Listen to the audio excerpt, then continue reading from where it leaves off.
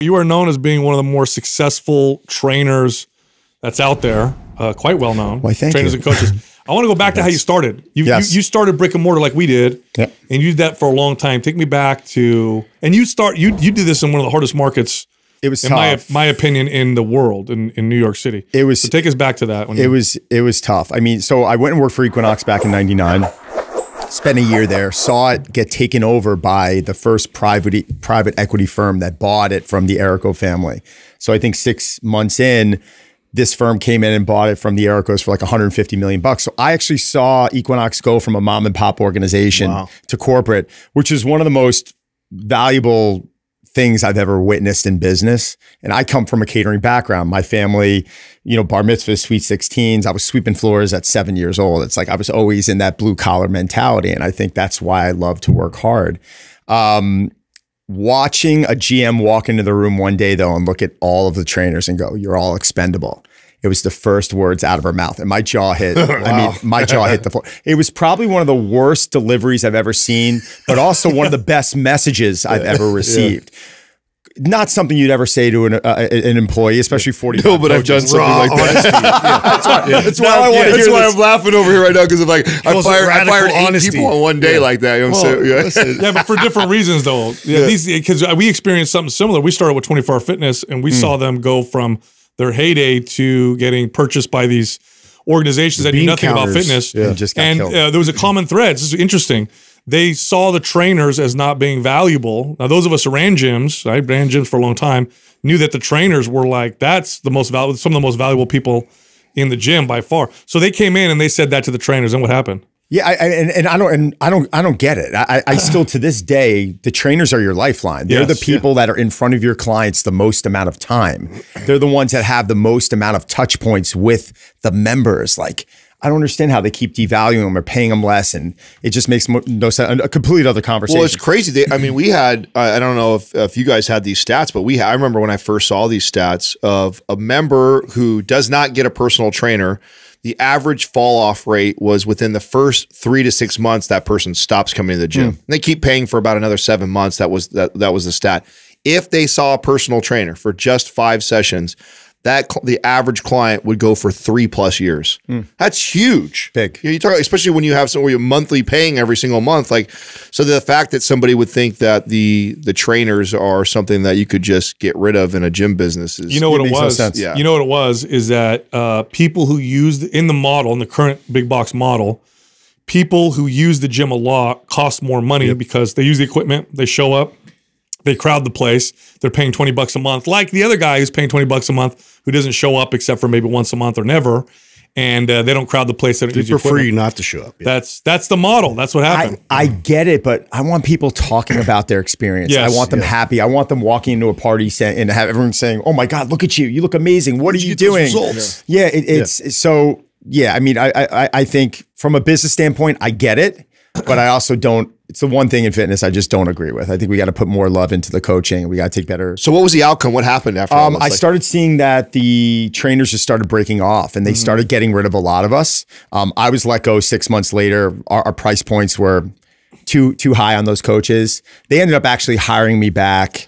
I think a month later, I got a call. I think that GM was let go, and they hired me back. At that point, I was already making triple what I was making at the club, and I was like, "Oh my God, this is great! I control my own schedule." I was, at a one-on-one facility. I went down to the Ritz-Carlton Battery Park. I had a client of mine who built that facility, and I went and I became the head trainer there, the only trainer there. At Ritz-Carlton? Yeah, at a Ritz-Carlton down in Battery Park, New York City.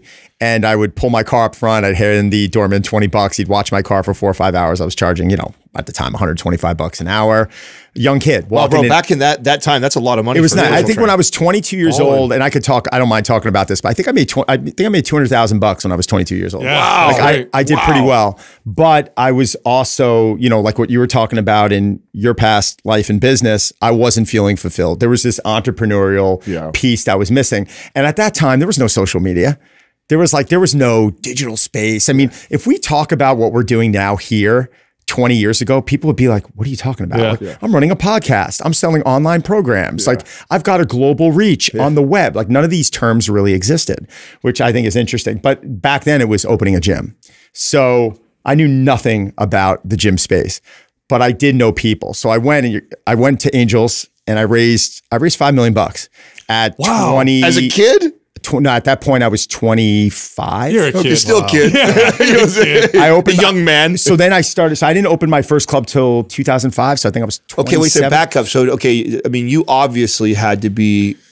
Okay, a couple things would come to mind right away for me. Yeah. Is that you had to have been a hell of a trainer. Yes. Because I'm sure that. And you also have to be. all you're probably one of your superpowers is your ability to build relationships. Yeah. Yes, but they wanted me to have my own thing. And you know. Hey, that's really you have like someone in your life that sees that you I don't say the word deserve more, but you have more to offer. Then people start believing you and they start putting weight behind. Like it's like what you guys 10 years ago, if I told you you'd be doing this now, you'd be like, what are you talking about? Like this is the dream. I mean, it really is. What you guys have created is impressive. 20 million downloads, I think, is the dream. But no one 10 years ago knew what this was about. So I raised the money and I start going in, and I'll never forget. This is actually, I'm embarrassed to even admit this because I've never said this once anywhere.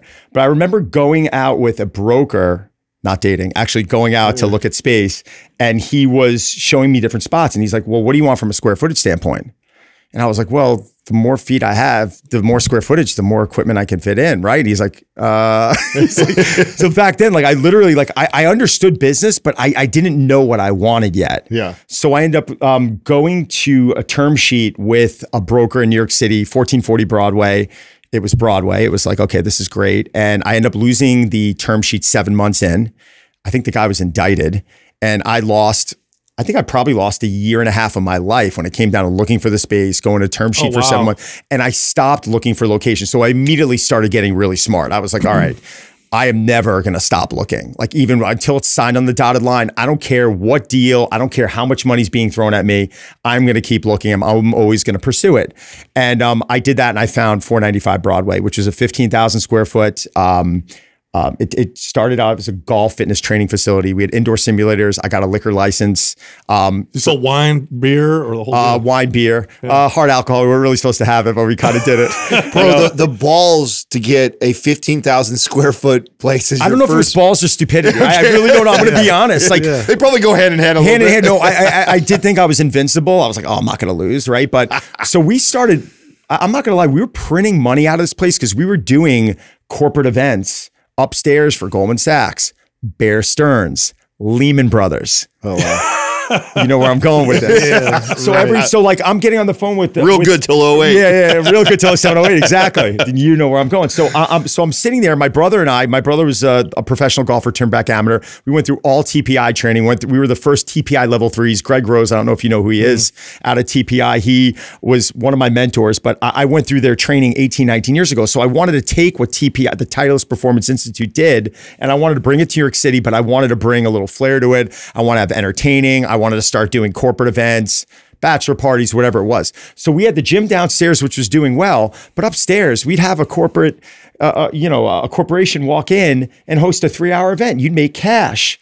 Now it's all guys. Now I'm going, well, there's no women here. What am I going to do? So I do a deal with Forward Modeling Agency. I'm like, I'm giving 60-year models or 50-year models all free memberships, but I need them here on this date. So then all the guys start walking in. Hold on, this is so brilliant. It's so stupid because I overdid it. Like, so all these guys from Goldman are walking in, and I had like 4 rows of cardio, and there must have been like 30 women, gorgeous, on the elliptical. And everyone's like, and I'm sitting there like, oh, this is so obvious, man. This, like, everyone's going to know I'm a fraud here, but I was trying to fake it till I made it. So we went and we did this for a while, and then 07, 08 hit, and I looked at my brother and I was like, holy shit, dude, like, we got a serious problem here. I'm like, we got to redo our whole business. So we started. So wait, back up. I want to know some numbers. At that time, like about what is the gym doing? Where are most is the revenue coming from? On a place? So I think I started at low 20s a foot, and then with taxes, I could tell you my last year I was paying $750,000 in rent. I was paying $15,000 a month in real estate taxes. Big nut. That's and then I had my overhead. So I think when I signed I'm going to get these numbers wrong. I thought I was paying like mid 300s for rent when I signed, but you had your typical escalations and your real estate tax. Okay, so you got a pretty serious overhead. So is most of the money coming from the monthly memberships, or is the corporate things you're doing? Where's the revenue coming from? It's like probably a half and half thing, 50, probably a little heavier on the corporate event side of it. Okay. Which is why when that happened, you're like, oh shit. Yeah, we're like, oh shit. What's up, everybody? You're going to love today's episode. One of the best trainers we've ever talked to, we got to interview on this podcast. By the way, today's giveaway is MAPS Prime and Prime Pro, the mobility programs. So if you want to win those two, here's what you got to do. Leave a comment below this video in the first 24 hours that we drop it. Also, subscribe to this channel and turn on notifications. If you win, we will notify you in the comment section that you won, okay? We're not going to tell you to text us or call us. Beware of scammers. We will tell you in the comments that you won MAPS Prime and Prime Pro. Also, we got a sale going on this month. MAPS Anabolic and MAPS Split, both 50% off, okay? Very popular programs. If you're interested, just click on the link at the top of the description below. All right, here comes the show. Probably the dumbest decision I made in my life was we went PG on it. So we had a personal guarantee on it. Oh. So I couldn't throw the keys in. I had to ride out the life of the lease. So it was either, okay, hand the keys over, fine. You're going to be on the hook for, I think at the time it was like a $3 million probably hook. So they were going to wipe my brother and I out. So 07, 08 hits, corporate events go to complete shit, excuse my language. And we start bleeding about 100 grand in cash a month. So my brother and I had the idea to turn around and go to some of our really good members who had a lot of money. I mean, this is like the cream of the crop. And I said, listen, we're in trouble. I'm not going to lie to you. You love this place. We love this place. I said, could you front load your year? So if John Smith, I'm making that name up, comes in and trained and spent $100,000 last year, would you give us 100 grand? We'll give you the membership. You're helping us out. Bro, he did like a 24-hour fitness flip. That's what they did. He did a flip right there. I pulled in $1 million and I worked off $1 million in training over the next few years, me personally. Wow. You just worked it off. I worked it off. I was doing 40 to 60 sessions a week. Holy shit, bro. I was waking up at 3:30 a.m. to get into the club before 4. I've trained over 40,000 1-hour sessions in my life. I figured the math on it, and I did this for a while. Dude. So when people are like, it's 4 black belts. Yeah, well, but when people like look at, like, you guys had to go through, I'm sure there were moments where you guys turned around and you were like, you know, am I doing the right thing here? Let me add something to this, Dom, because people who don't train people for a living don't understand the difference between a regular 40-hour-a-week job and training people for 40 hours a week. Oh, yeah. When you're at a normal job 40 hours a week, you're really only on, 20 hours, maybe 25 hours. If you're training 40 sessions, you're on the entire time. You can't relax or chill. You're with the person in front of you, and you got to perform every single time. It's exhausting. Prep. It's like you're not going. You never went and said, "Oh, what are we doing today here?" Yeah. Like, no, you're going. And part of being a great trainer is being able to be a chameleon to each one of them. So you take on their energy. Oh yeah. So each person, you're changing almost like your character and personality. 8-10 times a day. That's exhausting. So then then Hugh Jackman walks into my club one day, and the story I told you guys earlier. Was he referred by somebody? He was training with a friend of mine, and Hugh came over, started having a conversation with me, asked to work with me, and I was like, you're working with my buddy. And then my buddy came to me, he's like, no, I'm having triplets, I'm leaving. I'll give him props. His name's Rico, great guy, great coach. And I ended up working with Hugh for the year. There's no social media at the time. Was this to prepare for Wolverine? Okay. So I think it was Wolverine in Australia, which is the movie Australia with Nicole. Because his physique went viral. Yeah, it was sick. Movie. Yeah, it was sick. He came off The Boy from Oz. He was 175 pounds. People want to say he put on 30 pounds of muscle. There's no way he put on 30 pounds of muscle. Let's be very clear here.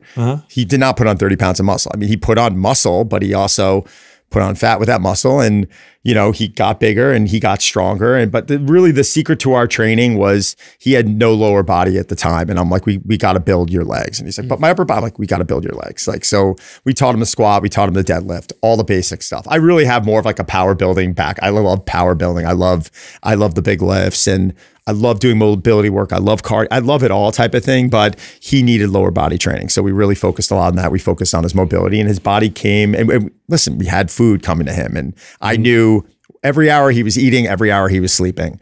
And we built him up. Now, so you're responsible for that physique that was in the first. Your training, I should say. I always like to say I was a part of it. Listen, it's and again, I think it goes back to you're all expendable. Like I think that's why I've done well in this market is I understand that I'm expendable. And though I have some great relationship, like Ryan Reynolds just put a post up and tagged me on it. My boy for 14 years is like a brother to me. Like his wife's like a brother to me. We always joke around because she's like, you know, she's kind of like a dude, right? And you wouldn't think that, but she's awesome. And I think there's always been this respect that even though we're friends, I'm there for a job and I'm there to help get them to a certain point. And I think what happens in the industry is people start getting too comfortable and they want to be in that world and they want to be next to that person and a part of it. And I'm like, don't forget why you're here and what you're doing. So when I started working with Hugh, no social media, it did not exist. And I remember him looking at me asking to do press, like, let's do some press. And I'm like, no. He's like, what are you talking about? I look back and I'm like, what was I doing? I was like, idiot. But he's like, let's do some press. And I'm like, no. I'm like, we're getting you ready. God, wow. Yeah, I'm like, no, let's get you ready for this role. This is about you. This is not about me. I also think it was that attitude that he also probably loved that too. He loves that. And I think the next thing you know, guys, every single week, I'm not even kidding. Like, hey, it's Michael J. Fox. Hey, it's Sandra Bullock. Dwayne Johnson's working out in the club. Like all these people were coming in because they realized that it was a safe place. Like I saw a woman one time holding the phone low. And see, what a great, I mean, we laugh or you kind of joke. Actually, that was smart. Yeah. Oh man, what a dummy. I didn't do but really though. No, it was long-term thinking. I could have played it a little bit though, I'll be honest. Like, sure, one article, no problem. But remember, we got to get back to it. I could have played it a little bit, but you know what? Listen, I'm also a kid at the time. I'll be 46 next month. So I've been in this business now 25 years. I mean, you learn what to do and what not to do. But, you know. So training him is what introduced all these other people to working with you. Now, what's it like working with somebody, you know, a lot of coaches and trainers, this is like a dream, right? For a trainer, like, oh my God, if I could train celebrity, then I could really get into it. They got to do what I say. They're getting ready for a role, whatever. Is it different than working with an average person, a regular person? And if so, how? And what are the challenges? I think because the question I get asked a lot because I've worked with a lot of athletes also is what's harder? What's different? I was like, you know what? Yeah. Athletes, we have a controlled schedule, right? Like we know when the games are. We don't know if they're breaking an arm during a game naturally, but my actors, like Ryan does a lot of his own stunts. Like I've seen Ryan break his back. I've seen him break limbs and get concussions and you know, so they get hurt. The reason why I'm going to say working with a lot of these actors becomes more of a challenge is because there's no control over the schedule, right? Like I'm working with Liev Schreiber, who's Ray Donovan, and he's got 3 days where he's shooting all day. And then Friday, Saturday, and Sunday, he shoots overnight in Brooklyn. So suddenly that schedule is completely changed. Yeah. He's got 2 children. His wife his ex at the time was shooting a movie off in another location.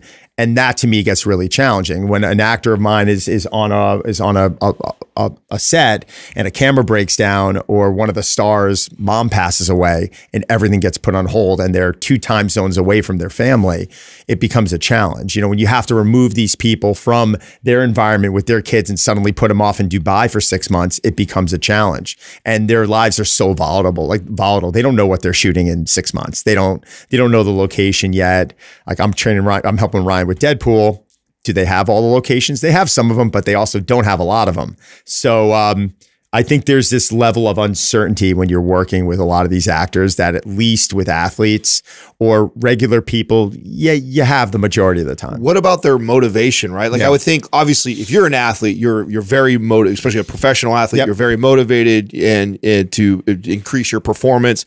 Actors are probably passionate about their acting. So do you find yourself having to motivate them more to do the things you need them to do, or are they equally motivated to come in? You know, I think, God, I mean, most of the time, I've been pretty lucky, I think, because when they're coming in, they understand this is part of their job and this is their level of being believable. And I think that's why a lot of the actors I've worked with, they don't want to walk around, you know, all I'm like, you look great. Why don't you just stay that way? I'm like, well, I have to be believable and I have to be able to transition into a role. So I have to come down from this. Like everyone, like the most Brad Pitt in Fight Club. Oh my God, enough. Like enough, right? Like in the fitness world, like in your world, like you were a pro at one point, right? It's like Brad Pitt in Fight Club wouldn't have placed on stage. Like it's nothing. But in the Hugh Jackman and Wolverine. He looked good. No offense. I love Hugh, but like in the bodybuilding world, like who the hell? Like, okay, fine. He deadlifts 450 pounds. Like everyone here can do that. Like, right? But so I think some of them have this, you know, this switch where they're just like, I need this to be more believable for the role. Once in a while, you run into an actor who might be a little flaky and they're like, all right, well, what do I have to do? I'm not sure. And then you have to kind of hold their hand and kind of, you know. Ever had to fire an actor? You don't have to say their name, but I wouldn't say fire. I would say separate myself. Yeah, that's what I mean. The reason why I asked that, because that's a reality of training people, period. I mean, especially when you get really good and you don't need every single client, there comes a point where, you know, you have to have your own boundaries that you set, and there's like, your time is valuable. And so you could be helping somebody else if you're not really truly helping this person. I had this conversation. I'm friends with Jeff Cavalier, you know, the Athletics guy. So Jeff and I he invited me on something with Gunnar Peterson last year. And I called him up one day. I was like, Jesus. He's like, what? I'm like, man, I'm just having a tough time like saying no. Like I got a call. He's like, by who? And I told him the name and he's like, oh, I can see how that's tough. I'm like, I can't do it. I can't drive 90 minutes to work with this guy, spend an hour with him and his wife, drive 90 minutes back. It's just not like, we're trying to evolve and we're trying to build something else. And there's another part of my life now that I'm really excited about. This is my past. So I got to hand these people off. Do you ever go through this? And he's like, Don, every day. He's like, every day I get reached out. He started dropping names of people who reach out online. He's like, you don't have the time. At a certain point, you got to make business decisions and you got to say, all right, is this my ego answering questions, or do I believe in a specific path that I'm taking and I have to, you know, follow that path? And it's tough. I mean, you guys transition from coaches to building something that's great. And I'm sure sometimes you guys are put in the same situation. Yeah, it's time and energy. Are you, did you ever travel to like sets and locations? Sure. What's that like? A couple times. I didn't do it a lot because, you know, at 29, at 30 years old, which is 16 years ago now, Jesus. I had my daughter. So I think, and I was also running Drive. And that was, so for me to pick up at the time and travel with Scarlett Johansson over to, you know, wherever, overseas for 3 months, it's not happening. I'm not going and doing that. But I would take short trips with people that I love, like Ryan, Blake, like those are my people. Sebastian Stan, like these are still a few people. Like Seb's doing my next month's challenge with me. We raised money for the Ronald McDonald House. I think we've given away in 2 hours of Zoom calls, I think we donated like 50 grand, something great to the Ronald McDonald House. And we go to the house. So I'll do these celebrity challenges just to bring awareness to the person's favorite charity. And Seb, you know, I traveled to Atlanta for like 2 days, and Ryan, I was in Atlanta also. I met The Rock there. That's where I met Dwayne Johnson. And, he was incredibly friendly, but it's funny. How is Ryan? Is Ryan as cool and as fun, as funny as his personality is, like the character? He's been him and his wife in business. In my career, they've probably been the single most important person. Oh, really? To me, and I can't even begin to tell you how many things they do behind closed doors for charities and people. And they seem very, the context of celebrities, they seem like they're very grounded. Amazing. Okay. For them, it's about their family. It's about charities. It's about building business, building opportunity. For them, business is really about opportunity. Can they give more opportunity to people? And I'm telling you, in the 25 years I've been in business, I've never met any couple like them. They're amazing. Ryan is definitely more, when in person, more business. Like he's to see what he's done with business, Wrexham, and to see what he's done with Mint Mobile, and to see what he's done with Aviation Gin in a short period of time. I mean, he's a marketing genius. But you know, behind every great man, you know, Ryan, it's Blake, and Ryan will be the first one to tell you Blake's probably half the ideas, and her mindset is. I can't tell you how many great ideas. Actually, one funny story I don't think I've ever even mentioned on air, but it was during COVID. They were we were training a bunch, you know, through Zooms, and Blake was like, I got this idea. You should do this funny skit. Everyone's doing these, all these reporters are doing in their underwear. They're like on the radio in the background. You see them in their underwear. Remember this? Yeah. So like, all right, let's do something fun. So she's like, all right, listen, man, like you got to get some tanning stuff because you're pale as a ghost. So I'm like, what? So I'm like on Amazon ordering tanning stuff during COVID, right? Which actually arrived shockingly. And we set up this whole skit and I film it. And out of nowhere, I look down at my phone. Spent way too much time on this. She spent way too much time on this. We're just like probably bored out of our minds trying to figure things out. I look at my phone, it says Ryan's name on it, and I answer, and he's FaceTiming me, and his face is this close, and he's like, listen, man, And I'm just looking at him. He goes, if I had someone years ago tell me not to do Green Lantern and I trusted them, I would have listened. Don't do this. And I'm like, bye, click. And I just deleted the video immediately. Don't do this. It's all I got out of his mouth. I love that he makes fun of himself in that movie all the time. It's so great. It's brilliant. It's so brilliant. But that's them. Dude, I have to ask, because so I had the experience of like training a professional athlete and kind of went through that process. It's just kind of a random thing that happened through network and whatnot. But what I found was just like the crazy experience and snake oil type trainers that they had previous to me. God. And so I have to ask, like, in terms of like that world, right? Like, because everybody wants to be a part of that world of like being able to have that opportunity and that chance. And then like, have you heard stories, at least from your clients, like of their past experience with somebody? And my God, stories. I've seen it firsthand. I mean, it's terrible. I've seen it. I tell some stories. I launched an app company about 10 years ago with Adrian Peterson, Dwayne Wade, and Ernie Els. And it was called Driven Apps. So I started getting into that world early on. And I'm not saying it was them. It was not them. It was other guys. But I saw one athlete, a very well-known NFL player that I sat with. And I said, how's your training? And he's like, it's good. I said, well, tell me about it. He goes, well, I train 6 hours a day. I go, 6 hours a day. I was like, okay. So I'm just sitting there looking at him. And this guy is Pro Bowl. I said, well, what are you doing? He goes, well, I start my training. I start with MMA. I go into my MMA work. We go onto the field. We do agility. We do our strength.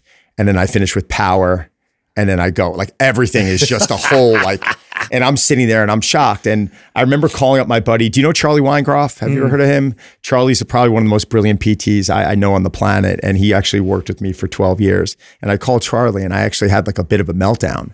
I was so blown away that this marquee athlete had such poor direction. Then I was like, well, 6 hours, you're stopping for lunch, right? Or like massage. He's like, no, we bring like a pure protein bar out and I'm like chomping on everything that could have been wrong went wrong. How's your body feeling? He's like, I'm getting pain down here now. I'm starting for some reason. My shoulder's hurting me in here. And I'm like, all right. And then a couple months later, you saw this athlete go through some major hernia issues, AC joint issues. And you're sitting there like, holy shit, like what happened here? Well, now you obviously know what happened here, but that is more common than not. Yes. And I think it's because the players union I don't get it. Like if I'm the owner, if I own the New York Yankees, sure, I'm going to bring in Eric Cressy. I'll bring in someone who's got a well-known name, who's going to establish a well-known board team, call it what you want, of strength coaches, and I'm going to build it out there. You're investing $50 million, $30 million into a player, hundreds of millions of dollars into a player. You want to know that what they're doing in their offseason is good. And the fact that they can't put their fingerprint on, for me, makes no sense. I don't care what the argument is. I'm going in and I'm paying Mike Trout $400 million. Like, I want to make sure that he's not, he's a bad example. I want to make sure that he's not training with some goofball cousin who's just running him around. I don't know Mike's training. Let's just be very clear. I'm just using him as an example. But I think we see a lot of that. And that to me, to answer your questions. Do you think it's more they don't know that they don't know? That's what that's the only thing that makes sense to me. Because I think you're talking about people that own these NFL and MLB teams. I mean, are very brilliant, successful entrepreneurs have built. I think they're very smart guys, but they know nothing probably. But they're starting to know, because I'm good friends with Mike Boyle. He's one of my mentors. And when Boston hired Mike, I was sitting there like, and I hate Boston. I'm a New York guy, right? So let's be very clear. But Boston, people say, well, you're gonna attribute Boston winning a championships to Mike Boyle. I'm like, maybe, I don't know. Like, they seem to have been healthy. They seem to be in a good place. Every time he go pay one of the best strength coaches on the planet $1 million a year, $2 million a year. I don't give a shit what it is. Bring them in and make sure that your team has got the proper training. But they're not doing that. Every player on each organization is training with a cousin or a brother. I've met more pro athletes. Off air, we'll have to name drop with each other because I'm so curious if there's that story you just told. I was just like, I wonder if it's the same person. I've got a Pro Bowl for. I remember the first time this happened to me, we were having sushi together. This is all I'll say is a Niner Pro Bowl guy, super badass, had some knee surgery.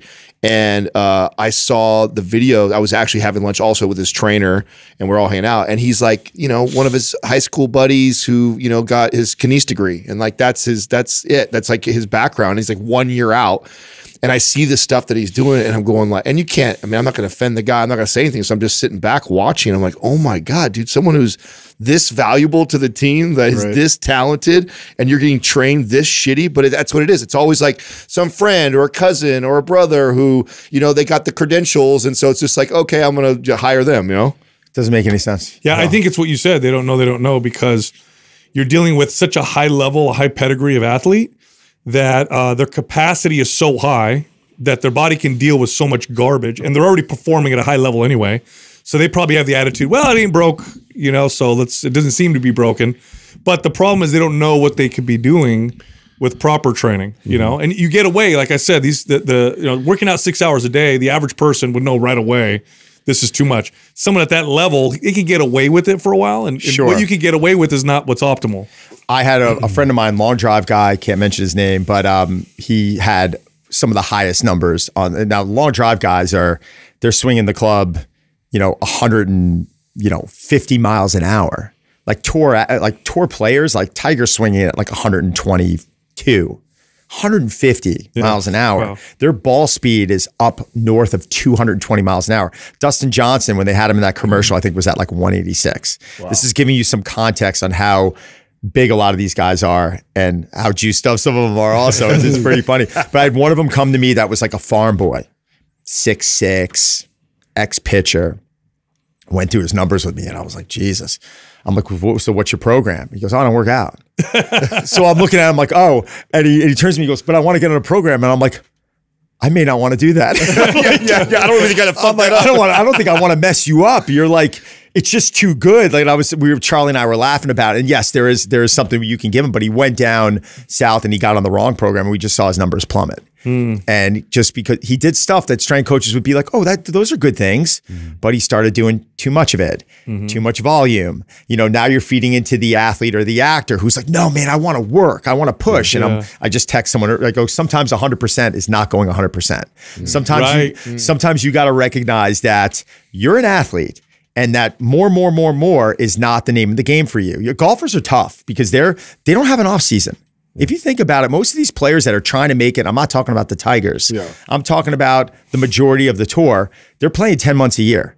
So when's their bulking phase? Like, that's a good point. So they don't. So for me, those years of me trying to have so-and-so peak at the US Open, I threw that shit out. I mean, that's done. I wouldn't even try and progress a program for a year, because suddenly they're on a plane to Malaysia and they get food poisoning and they're puking for 2 weeks. And then, oh, guess what? They missed that. And like, now what? Now they're in a bad mental spot because, oh, I ruined the program and I didn't do, like, all right, let's step off the ledge here. Right. And that's really cool insight right there. So share about what that transition looked like, because we talk about, people get questions and we call in and ask us about a sport and kind of how we would lead up to peak or like that. Yeah. But that's such a great point. A lot of these professional athletes, there is no real off season. They are playing at such a high level so much. A lot of them are. So how has that changed the way you look at the programming when you go to write something? I always have a template, right? I have a program, but I explain to them that they have to deviate off of it. And there were years where I was using, have you heard of Omega Wave? No. Omega Wave it's really probably the best way on the planet to measure readiness, but it's not like through my Oura Ring, who I've been working for, where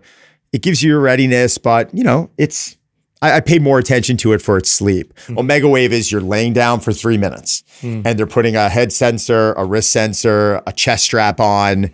You got to be in a dark room, and it's basically Omega Wave has figured out this algorithm that's going to let you know where your readiness is for the day, where your CNS is for the day, and then it can assign to you where does your training need to be. If you're a golfer and your readiness is here, well, maybe you shouldn't be working on driver today because that's more power. Maybe we need to work more on short game and putting. So now you're able to actually really determine where the practice needs to be. Is that what Kelly Starrett was using? I know Kelly well. Yeah, Kelly. Remember he was joking about how he would go and he needed to lay down right after he woke up. Has to be Omega Wave. And his kids would come disrupt him, and he'd be like, you're like, oh my God, you can't talk to me. You can't talk to me. He made a joke all over again. Yeah, I just spoke with Kelly. I just spoke with Kelly out in Munich. I met him for the first time. He's awesome. They were just here, him and his wife. We had a great conversation, and he was sharing a story. I don't remember what tool he was using, but he made the point of, like, he had to get all hooked up and lay still for a certain amount of time. So I made the mistake years ago giving it to one of my tour players, and we started measuring their readiness. Now, years ago, What happens on a Thursday when they're waking up to play and they wake up and they look and they're in the red? Yeah, freak out. Oh, mess with their mental. Come on, man. Like, so these things can become weapons. Like when you look at Whoop, when you look at Aura Ring, when you look at some of these other devices, and I work for Aura and I love them, but I use Aura for sleep. I use Aura for trends. I use Aura to be able to determine my behavioral change. How do I need to adjust things? And it's data. It's just, what a good point, because a huge part of performance is your physiology, but you cannot separate that from your mental state and how you believe you're going to do. And I mean, this is why athletes are so superstitious, is because wearing the same socks or doing the same routine before the game helps me perform better. Well, he believes it or she believes it does. Then it does. Well, how do you separate the two? In spite of how you feel a lot of times. Right. Yeah, I would never give it to the athlete. I would only be able to read it, and then I'd lie to him. Yeah, bro, you're 100 score today. This is perfect timing. 100%. Shield it from 100%. That's what we end up doing. I don't care. 100%. Yes. I'm on with Morgan Hoffman, who's my boy, who's on the tour, and he's like, "How about you're good?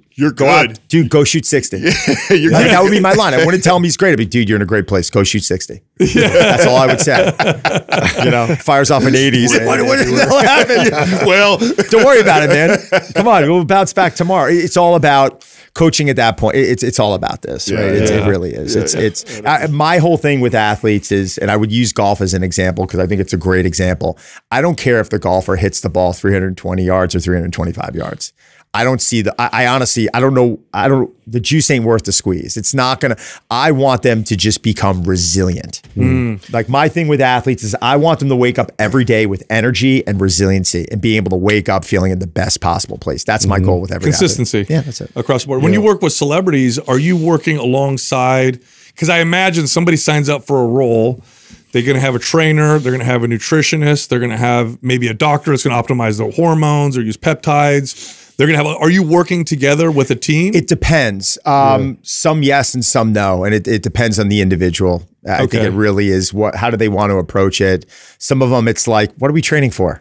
Right? It's, I was talking to someone last night that I'm helping out and he's preparing for a really big role. And I'm like, listen, man, you don't have to look like Pat Bateman in American Psycho, right? Like that's not what you're playing a doctor. Like you're actually right there. I just need you going in this role in a good frame of mind, feeling healthy. We don't need to go so overboard because then it also gets to a point where it's like, it's not believable. Like I've worked with actors where we've had to fatten them up. Liev Schreiber for that Chuck. Must be interesting. Yeah. Chuck, you remember the Chuck Wepner story? It was, the whole Rocky story. Yeah. Before Rocky. That's what inspired Rocky. He played that? Yeah. Oh my God. So he came in and I'm looking at him and I'm like, you don't look like Chuck Wepner. We got to stop training. We didn't stop training, but I was literally like, dude, go out. Like, you like those little burgers at the Royalton? He's like, yeah. It's like, go have them. Go enjoy it. Want to put a vodka back? Enjoy vodka. What's the most radical transformation you've seen with one of the people you were, or celebrities, I guess? Probably Hugh would be one. It has to be one. Hugh Jackman. Yeah, he would be one. I mean, what's been cool about Ryan is you see his body over time getting better. Blake Lively, sorry. Blake Lively, when she delivered and then she literally months later shot The Shallows in a swimsuit. She looked like she looked like a Victoria's Secret Are they fitness fanatics anyway? No. Okay. No. Blake isn't. Blake is like Blake's not. Let's just put it that way. But she that makes it more enjoyable though when they're really not and you actually get to show. But she talks about it. She's like, no, I struggle with this. And she put up a post of me and her years ago. It was like, hey, I got my body back. It only took me, I think she said like 17 months. And it's just like, and then I'm sitting there like putting a little smirk on the thing. I don't care. Like I don't sell quick fixes. I don't sell 20-day detoxes. Right. I sell long-term approaches. I want to change someone's lifestyle. I believe in metabolic flexibility. Yeah. I believe in carbs and fats as energy. Yeah. I believe in calories as energy. Use FMS as a screening in the beginning. This is something I appreciated listening to some of your other interviews, is just the approach, even with like actors, because you think they're just in it for the hustle of getting ready for that one thing for the most of the time. How hard is that for you to sell to them that, this is a lifestyle thing and I'm going to try and fix your movement as well as get you looking good? I actually had an individual walk out of me once because I don't know about performance enhancing substances. substances. Guys, I don't know. It's just you're Lifetime Natural, yeah. I'm Lifetime Natural. Yeah. It doesn't make me any. I got to go right. It does not make me any better than anyone. I just have not had a need for it. I'm not training for a stage. I'm not training for a powerlifting meet. I'm not training for something that I need that to be able to perform. I also understand that there are doctors out there that are really smart at this stuff, and if you have questions about it, go to them for it. So I've had no need for me to even educate myself on it. If someone asks me a question, I'll say, go to Dr. So-and-so or this doctor, and that's the person you should be talking to. But it's not my wheelhouse. I believe in surrounding myself with a team of people and, allowing everyone to handle their facet of the project. Integrity. Are the performance enhancing substances as prevalent in the celebrity world as they are in the professional sporting world? Oh God, I don't even know how to answer this. I'm not around it. I mean, I know of actors that are taking it. You just handle the training. I just handled the training, but I have had actors that I've worked with come up to me and they go, "What do you think of this?" And I said, "Well, for what you're trying to create, I don't know why you need it." Right. And I try and talk. I had a really bad experience with my best friend and my head trainer. I found dead in his room back in 2010. Whoa. He got addicted to testosterone, and he wasn't getting it from a doctor. And I saw him. I met him when I was 21, and I think. So that was probably around 2000. So by 2010, I came home from Vegas. I was with visiting my in-laws in Vegas, and I landed and I went to drive and he wasn't there. It was like 6:30 in the morning. I was, Tommy has a session at 6:15. Where is he? They're like, he didn't come in. German guy, no family. I had to co-sign his cell phone, his lease. He had no one. Like it was us. Like we were his family. And I freaked out. And we ran up to his room. We ran up to 23rd Street between 6th and 7th. And we had to let someone, the cops came. I knew something was wrong. And, I made the phone call. By the time I got up there, the ambulance was there already. Holy cow. So, and then when. Heart failure. He had triple bypass surgery at 37. He was coming in to work white as a ghost. I mean, he would be, he'd be up with a woman all night, like trying to, do his thing and wouldn't be able to finish up 3 hours. He was such a lunatic. He would take a break 90 minutes in to go drink a protein shake. He'd be leaving the woman laying on the, like he was mental when it came to this stuff. But his testosterone, I had to go claim rights to his body. So that was a 2-week process where I had to go down to City Hall because what happens is if you die and you have no one claim the rights to your body and you're not getting a proper burial, they put you in something called Plotter's Field, which is for like the no names type of thing. Oh wow! So he knew something was up a year prior. He's like, dude, if something happens to me, you got to handle this. And I was like, nothing's gonna happen. We're gonna get you. And I hooked him with some doctors, and we couldn't help him out. So 2 weeks, I had to go identify his body 2 weeks later, which is the hardest thing I've ever had to do in my life. If you have to identify someone 2 weeks after they die, I would never talk to anyone about it. The only way I was able to identify him was by them showing me his teeth. Because I couldn't tell he was all green. And then we gave him a proper burial, and his testosterone when he died was north of 3,000. Okay. So he was just cranking it the whole time. He was done. I was a natty at the time because we got tested months earlier, and I was at like 700. Like normal healthy range. But just watching him go through that process. So when people ask me about it, I'm not quick to say, oh, don't do that. You don't need it. I'm quick to say, well, maybe there's some lifestyle changes you need to make. Maybe it's the 3-hour sleep or the drinking 6 nights a week that's causing your T to drop. And you guys know this stuff. But I just want people to think about it. And I also want them to think about it at a young age. If you do it at 20 years old, what's going to happen when you're 30? Is it going to be exposing something in your body? Or is there something that's going to, is there cancer? Is there something going on depending on what you're taking? I'm very broad right now, but I think you guys get where I'm at. Yeah. No, I think that's how we present it to people, especially if you're that young. If you're that young and you have low testosterone, you must check all the other boxes first. 100%. You have to check the sleep, check the diet, check the stress. Yeah, huge. It'll impact the huge. Yeah. But do I believe there are great doctors out there and there are individuals that need it? And you're hearing all this. I mean, peptides aren't, they're very different. I'm really curious about the whole peptide thing now. I'm trying to get educated on. Yeah, we're all going down the rabbit hole. It's like, okay, well, what is this? Okay, are there any, I had a buddy of mine, one of the guys I train with who started taking them, and he just started getting a massive amount of cramping when we would be training. He'd be sitting out of nowhere, his pec would spaz out on him, and he'd have to stop training and all this stuff. So I don't know, but I'm hearing incredible stuff from it. You still want to work with a doctor. Unfortunately, you can buy them online as research chemicals, and that's what people are doing. Yeah. Is that what they're doing? It's so crazy. Oh my God! You still want to work with a doctor. I had a professional athlete walk in once and start asking me questions. One of the most well-known baseball players in the world. That's all I can say. Oh, wow. And I just said, listen, man, I don't know what to tell you. I just don't, it's not my wheelhouse. And he walked out. I never heard from him again. Yeah, if people only knew that what they could accomplish without the use of any of that stuff, and how big of an impact it actually makes. I think people may, I used to think that the difference between a pro and everybody else was that, but it's not. It's not that. It's the work, it's the genetics, it's the consistency. Oh my God. That's like 5%. The 95% is everything else. We're not looking like Chris Bumstead if we all get on what Chris Bumstead's on. Like it's just, Ronnie Coleman Natural was a top 10 Mr. Olympia before he became Mr. Olympia when he finally went on gear. And the greatest Olympia of all time. Yeah, okay. 100%. Mic drop. That's it. So how did you make the leap from doing this to now going digital and building your business in other ways? 2020 rolls around.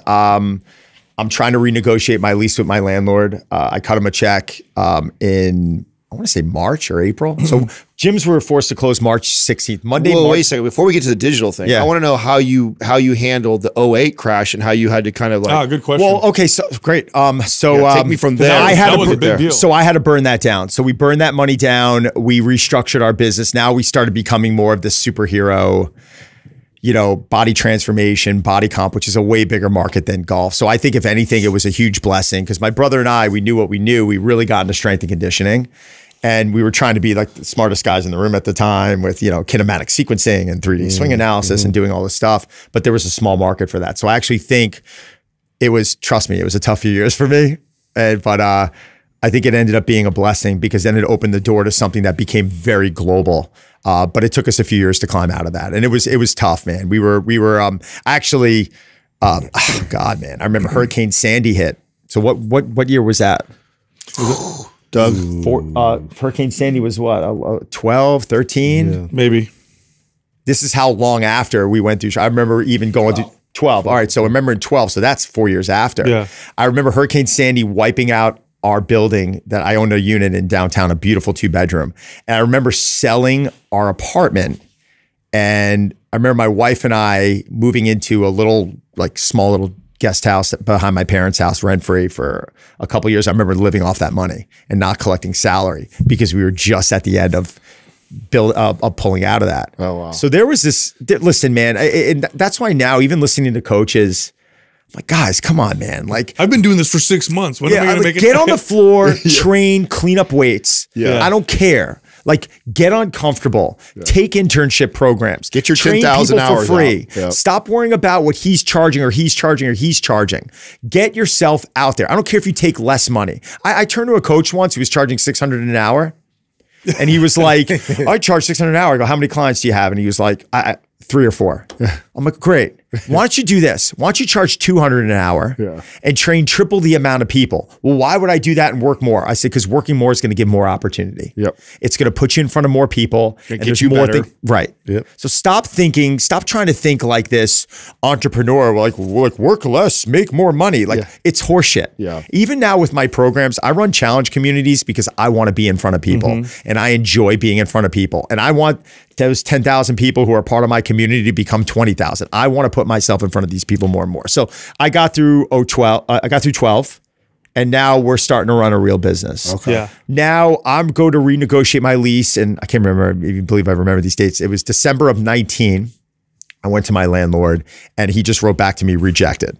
I was on an offer. I gave him a nice offer. I was in that space 15 years and he wrote rejected. I said, okay, fine. Then we start hearing about this COVID thing. Well, COVID, what the hell is COVID? We're like, oh, no, it's nothing, right? And then it becomes real. March 16th, Cuomo said all gyms are closed. I sat up my wife and I ran in the living room like a tornado was coming into the house. We were literally ripping rugs off and pulling couches out. And we shot a 4-week body weight program. Dude, it's hilarious. I had sleeve like a self-cut sleeveless shirt. My hair was out to here at the time.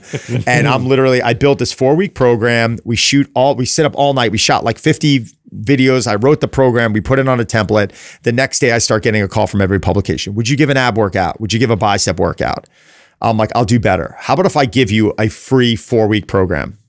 for all of your viewers. Yep. Wow. And they were like, really? What do you have to do? Just send them to my site to get it. So I collected 200,000 emails in 4 weeks. Wow. So that's when I turned around and I was like, all right, we might be onto something here. The next month I offer a free challenge. What does that mean? All 200,000 people that we now have emails to, I want you guys to join us for another month and I'm going to coach you now. And I think I did it for free. So then I started converting people. Then every month the number just kept doubling, tripling. It was like, oh my God. By the time I roll around, so I got PPP money. I paid off my landlord $180,000. Done. Great. Have to leave the equipment in there in September because we can't legally get trucks in there and move it out. And the entire time I'm like, man, I don't want to do this. I'm like, I literally, my whole life revolved, like my level of significance revolved around these clubs that I had. I had another club too that I ended up selling. But all my significance I felt like was in this club and I don't want to go back. Like this is what I want to be doing. So I sat with the landlord to renegotiate on different terms. And I said, listen, we're going to have to do something on net profit. He didn't want to do it. And we moved on from there.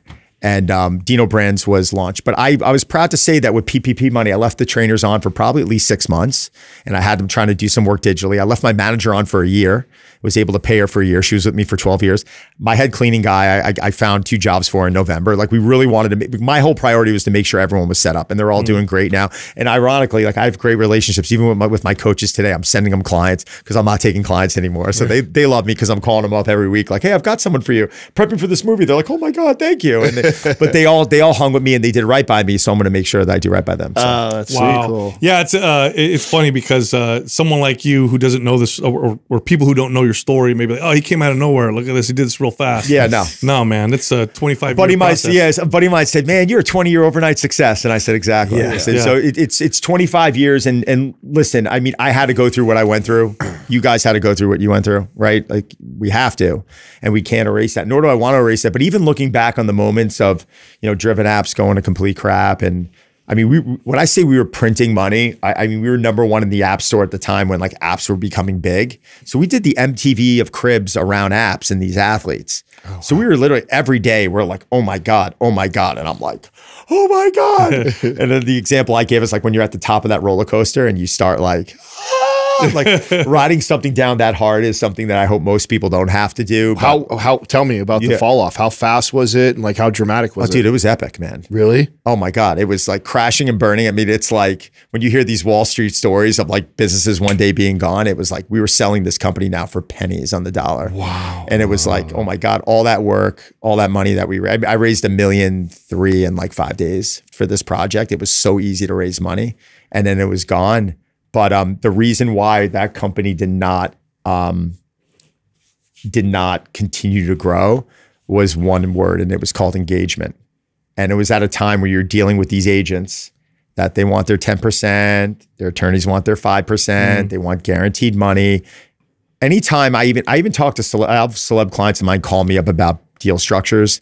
Anytime someone is trying to put like, oh, well, how many posts are they going to do a month? Like just forget it. Like it's not like Ryan Reynolds is not sitting there buying a company like saying, oh, I'm going to do this amount of posts a month. Like he's an owner. Yeah. He's building that company. He's on the phone with truck drivers to get deliveries done. Like that's what he did with aviation. Like that's like, imagine getting a phone call like, hey, it's Ryan Reynolds. I'm like, click, like, you know what I'm saying? So, but to understand how many celebrity deals go south because their agents are sitting there going, well, they only want to do 1 post a month. It's done. Don't even bother. I've had brands call me. How do you think they only want to do this? I'm like, they're not your person. You need someone who's going to get involved and they're going to engage. They're going to sit there not asking, well, I've hit my requirement. How can I deliver my requirement? How can I be there more? And that's why that company did not continue to grow. Yeah, being so you now you crush in the social media digital space, and you're seeing all these people starting businesses in the social media digital space.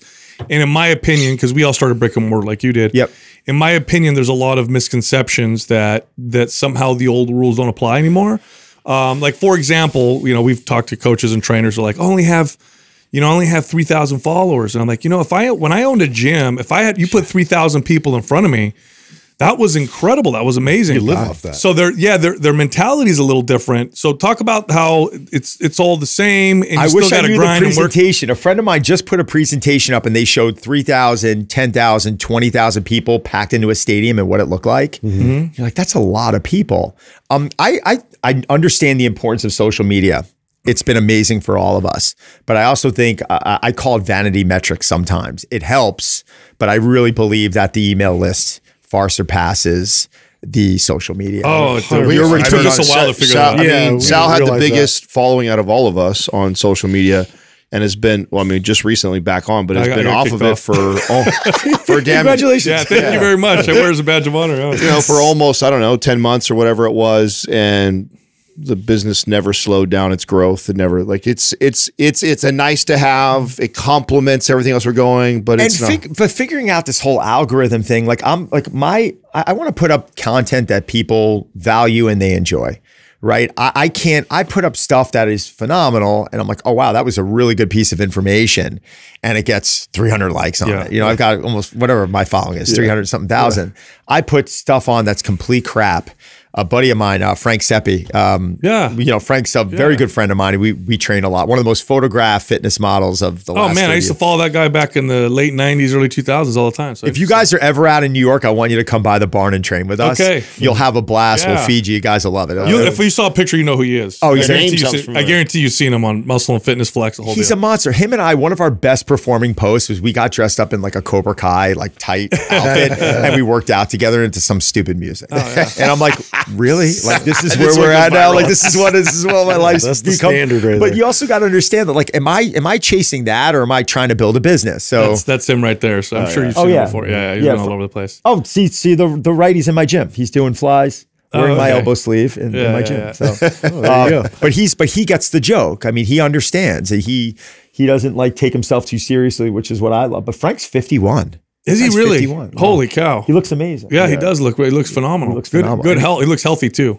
Because he was a pro bodybuilder back in the day. He was 315 pounds. Big guy. And he'll even talk about, like, there was a time where he went natural. Like, he was on a lot of stuff and he said he almost like died at a show. And he finally turned around. He's like, I'm not doing this. Like, he's one of the few guys that I saw transition from being like, he won the Mets. He won, I think, the Easterns or something. I mean, he won a few big shows. And he's one of the few guys that actually transitioned. Yeah, it's funny. And I mean, look what he looks like. I mean, he's healthy, he's in shape. I mean, he's you know, he's a happy dude. Yeah. He's funny, by the way. That's incredible. Yeah, you know, back to the social media. You know, the other part of it is it's like you think you own your business, but you don't. They do. I mean, I got booted off Instagram, and I didn't do anything crazy. Oh well, God, you know. Should we not talk about it? Explosive memes. No. It's. I mean, I'll talk about it. I mean, during the whole, you know, the last election, I would put up some political commentary. Nothing really crazy or anything, but obviously some people at Instagram didn't like some of the stuff I had to say. So I started getting throttled. I started getting restricted. Then next thing you know, they went through stories. You know how stories disappear after 24 hours? Yeah. I was getting notifications for stories that I had posted 2 years before. Warnings, you can't do this. I'm like, this is 2 years ago. It's not even up anymore. So I knew they were coming after me and then they kicked me off. But if that was my whole business, it would have been over, right? Instagram would kick me. I would have been done. I had a friend their business revolved around Facebook ads. And his business went from a few $1 million a year to they changed the algorithm to $75,000 a year. Yeah, no, it's overnight. So I tell people like this all the time, like social media is great, but you build it all around that. That's not your business. Whereas email lists, you have way more control. Way more control. But I still believe that you need to focus on relationships. Like in the beginning on social media, I took one woman who was almost 900 pounds. It was one of my biggest success stories ever. And I'm still 900 pounds? Yeah, 872. Oh, what? She was weight on a meat scale. Wow. And how do you train somebody like that? You teach them how to walk again. Yeah. Wow. That's the training. You teach them how to walk again, and then you start focusing on nutrition. That's it. I mean, she couldn't walk. So she just broke 400 pounds recently. Wow. 7 years. She dropped to 360. Amazing. She had a setback, went back up to 430. We got her back down. And it's a battle. I have a guy I worked with since May. He was 525. He's lost about 100 since then. But he was walking 400 to 600 a day. Steps. Last week he got I'll give you the math on it. He got over 42,000 last week. Wow. That's in 10 months. So yeah, in the beginning, it's not rocket science. I'm not, but Right. but again, like that dual adjustable pulley that you saw Frank on, his workouts are starting there. Like, you know, well, why? Well, he can't do legs. Like suspension trainer squats. Oh, the staircase, can we get up and down there? Oh, it took 5 minutes. Yeah. Yesterday, he ran up it in 10 seconds. Yeah. So now you start doing these, I call them non-scale victories. You start quantifying success through things that we take for granted every day, but someone like that gets afraid. Like John told me the other day, and I could talk about this, one of his biggest goals in life is to walk into a restaurant and not be afraid to go sit at the dinner table because he knows that he can fit in the chair. Wow. We don't think about that. No, you know, and the satisfaction you get I mean, for me personally, the most satisfaction I got was when I started training people in advanced age because of that right there. Yes. So it wasn't like they're not breaking records in deadlifts and PRs. They're not losing 30 pounds, getting shredded. It's like, oh my God, Sal, I could reach up into the top cabinet and grab a glass, and I wasn't able to do that before. Or I went up the stairs by myself yesterday. My daughter didn't have to help me. It was a huge, like such a tremendous thing to hear as a trainer. So I'm sure you feel the same way when you... It's why we got into what we were doing, right? Like we didn't get into this business to become multi-millionaires. Like hopefully some of us can do that. It's a terrible idea. Fitness is the worst place to get into to become I have family members that work in tech and finance. Oh yeah. And then I'm like, okay, you guys are making money and you guys are not crushing. So. But no, we get into this because of a feeling, and you guys know what I'm talking about when they leave that session and you know they're in a better place. When you do something that's life-changing to that individual, and to this day, you guys still get that. Yeah, that's you said something that we share in common, this obsession with wanting to get great at your craft. And it doesn't matter how much you're getting paid. Like you've even shared, I don't know how many years, you were like 12, 15 years into your career and had that huge hiccup, and you still put yourself out there, give everything for free, train. Like, I mean, that mentality is the reason why we were really successful, is the reason why you're because, and I just had this call with, like, I don't know, there's like 30, 40 trainers on there, and I'm coaching them, and they get to ask me questions and stuff, and they're all asking the wrong questions. I'm like, and I explained. What were they asking? I'm just, how do I charge? How much do I charge? How do I do this? I'm just like, you know, how long have you been training people for? You know, oh, I'm in my 3rd month. I'm like, go get your 10,000 hours. Yeah. So when your gym boss says, hey, do you want to work on Saturday and hold this webinar, or you want to do this? You want to go out? Oh, we have this corporate event. You want to go? And you're like, and if you ask questions like, well, how much am I going to get paid? You have the wrong mindset. It's like, hell yes, I'll do that. I mean, that was our attitude when we started this podcast. We knew nothing about media. We all knew we weren't going to be good at it. You know, we got 2,000 something episodes in, and we're still only at 5,000 hours. I wouldn't even consider us good at this yet. So, and that was, you guys are good at this. Well, you know, and I was talking to a group of people that I said, you guys don't, I said, everyone in this room right now knows who I am, but you only know me in the last 3 to 5 years when we were getting better. But you didn't know me when we were terrible and we were getting our reps in, and that's what made us here. So that's where you should be focused. People do not understand the power of relationships. I've been on a dozen covers. The first time I was on the cover of Muscle and Fitness had nothing to do with my body. It didn't, because there are a billion people out there that probably look way better than I do with their shirt off. I can accept that. No problem. I'm fine where I'm at. But I remember reaching out to editors, becoming friends with them, bringing them in. All I was focusing on was their training. They went to pay me. Don't worry about it. Don't worry about it. I got to do something for you. No, you don't. Don't worry about it. I liked hanging out with the people. They were good people. We had good conversations. One of my good friends, Sean Perrine, who passed away a few years ago, the first cover of Muscle and Fitness I got on was the last cover he chose before he passed away. I had a meeting with him. He thought he had pneumonia in October. He was dead of cancer in December. And it was the last cover that he chose. And that cover was not because I won, classic physique. No, right? That cover was because they wanted to see me win. Yeah. And they wanted to see me win because I went in there with a good approach and I just wanted to help people. That has been my business plan. Seriously. And that's what most people are forgetting out there. They want, what's my session rate? Because the session rate doesn't matter. Yeah. I can go through my session rates. People would be like, holy shit. It doesn't matter. You charge $100, you raise your rate to $125, that'll wear off in about a year. Yeah. You won't feel significant anymore. You're not going to be happy about that. There's, with me, it needed to be more. And for you, it needed, you were crushing it. Yeah. Right? You were talking about it. You weren't feeling fulfilled. Yeah. So we got to start asking ourselves, what are we doing this for? Otherwise, you're going to be one of those coaches that's sitting here at 50, 60 years old, continue to do the same shit. You know what, Don? I got to add to that, though, because someone's going to hear you and they're going to hear, okay, so if I want to get more from people, I got to go and just give them free stuff. Gotta be but it's got to be genuine, though. Unconditional. Got to be genuine. That's right, because you're not going into it thinking, well, this guy's going to give me. You know, I'm looking back on this now going, wow. That's right. So my buddy John, I just told you 100 pounds, I'm not charging John. Why am I doing this? John can't give me anything. Laura can't give me anything but satisfaction.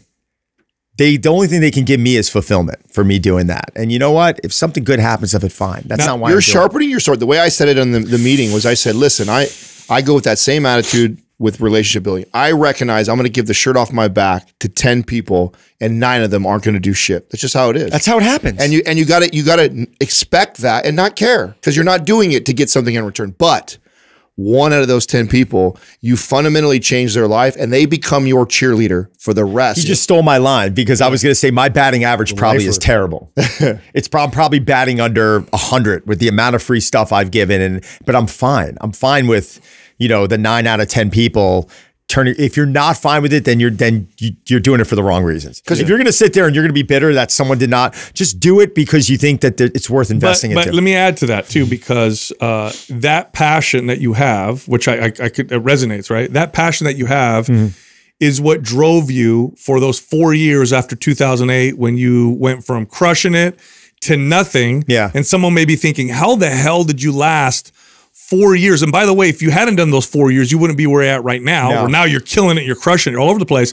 What drove you was this belief and this passion in what you did. Right. So that's the value. The value is it's going to get you through those tough things, right? And it's going to bring you that meaning into what you do. Otherwise, it's worthless, right? I also had a lot of help, right? And that's something I think a lot of us are afraid to admit. Like, guys, I'm not self-made. Like, I hear people talk about self-made. I don't even know what that means. Like, I don't, because every person I've ever spoken to, Calvin Klein, you know, I can go through some of the biggest names that we know globally. They've had some sort of help. They've had someone believe in them. They had someone give them an opportunity.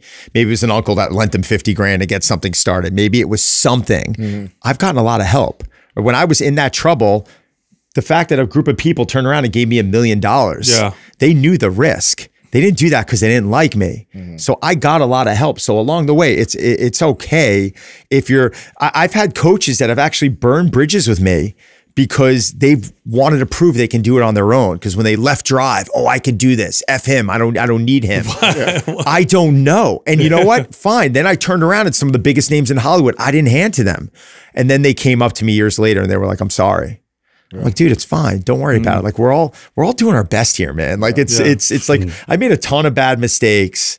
You know, I'm sure everyone did in this room. It is what it is. Yeah, but the power, that's a thing you and I have definitely in common. Is I value relationships so much, and so much of the success of this business that nobody knows about behind the scenes is built off of all the relationships that we have. And what's beautiful about learning this early when you're young is it compounds. So even though you're batting 10%, you know, 1 out of 10, and 9 people don't do shit for you, that's a lot of work for not very much return. But that one person becomes a lifelong cheerleader for you. And then, you know, you go through another 10 and you get 1 more of those, and then you get 1 more of those. And then 10 years goes by and you got 100 of those people that are rooting for you and truly want to see you successful. And they don't just do it once, they do it forever because of how much you've fundamentally changed their life or what you've done for them without expecting anything in return. And then one day you wake up and you're 40-something years old and you got a lot of people that, you know, would take care of you. Yeah. Hopefully. And hopefully it goes, listen, we all hope it all keeps going in a good direction. But again, listening to that line, you're all expendable, that left something in my head. It really kind of messed me up a little bit. I'm like, this might, like, it's great now. Where is it in a year? And I think that's also what enables you guys to stay hungry. Like, you guys have probably one of the best podcasts in the world, right? I mean, you guys built that. You guys should be proud about that. But I'm sure it's in the back of your head. All right, how do we keep building and developing this and moving forward and evolving? You want to evolve. Absolutely. So Don, share with me, what do the revenue streams look like for you as far as like, do you do reoccurring? Do you do, okay, so tell me what I do is not what I recommend most people to do, because a few things fell on my lap years ago. So I have an app. I'm partners in a company called Playbook, and we've Jeff Crahell's the CEO. It's been an app. It's been around 8 or 9 years. I was brought on as the chief science officer years ago. It's a fancy name. I like throwing it around. But that's your Netflix model, monthly subscription. It's a clean app. We load about 10 workouts on a year. We got some engagement on that. The tech's amazing. Not my biggest revenue stream.